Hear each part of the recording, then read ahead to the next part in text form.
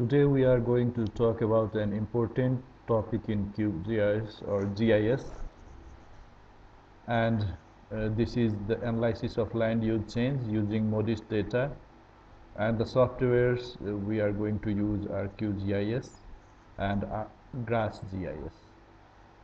So there are 5 parts of this video. So first of all, I'll tell you how to download the MODIS data of multiple years, and then we'll do the clipping of MODIS data using QGIS and calculation of NDVI using Grass-GIS and analysis of land use change using Grass-GIS. And finally, we will output graphs of land use change using QGIS. So first of all, I have this area, region of interest, and it is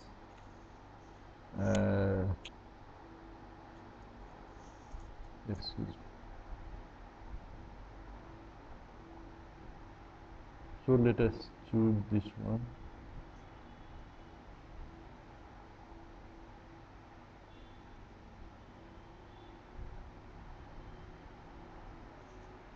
So this is the area of interest, and the CRS is WGS 84. Now I will create the extent of this layer.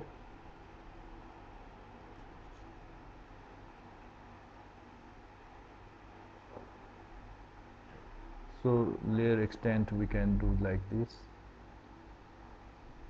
and we save it as KML.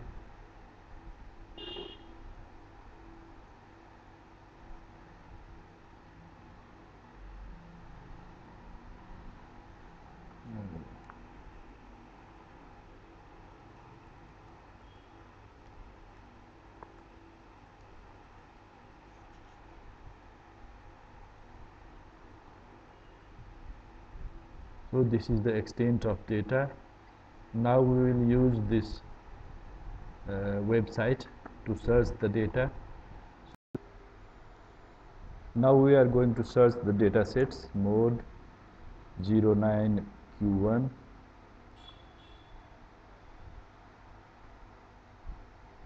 and this is the surface reflectance data that we want to download. So the area we can use the extent we just created, so let us browse to the file.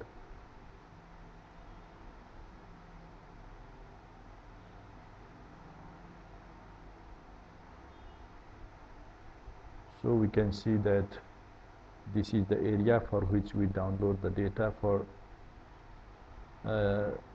one data set we need 4 different gridded data. So now we select the year and month from here. So let us check this to 2023 May 1st, and again 2023 May 7th. So data within this week. So we can see that there are 4 data sets, and we download all.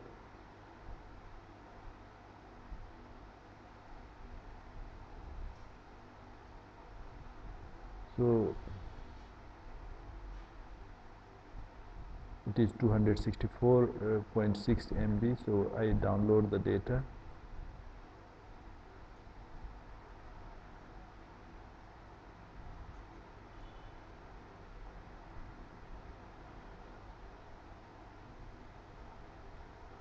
So we can download one by one.